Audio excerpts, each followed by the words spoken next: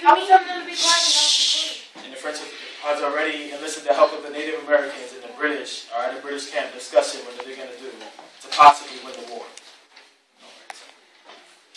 General Smith, we are being killed and outnumbered there on the battlefield. How so? The French has enlisted the help of the Native Americans. Well, what do you propose we do, Cornwallis? I propose we do the smart, logical thing, and also align with the Native Americans. I suppose, but I don't know how effective it will be, seeing how we took their land, but it's worth a try.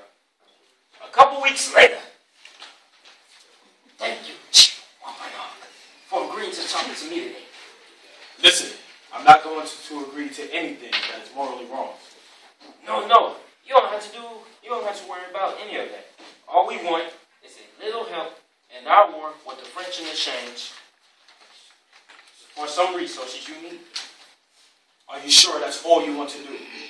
Nothing more, nothing less. Just sign here.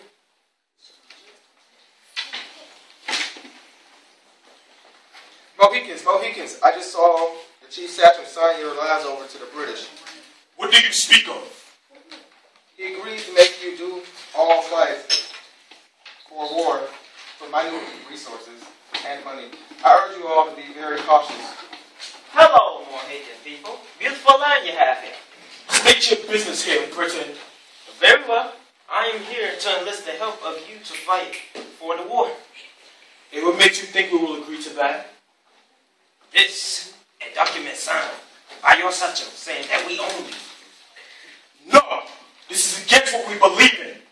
Does it look like I give a damn? Now get ready. We leave at dawn. No! I will die before I go with scum like you. Very well. Draw blades if you wish to die so bad.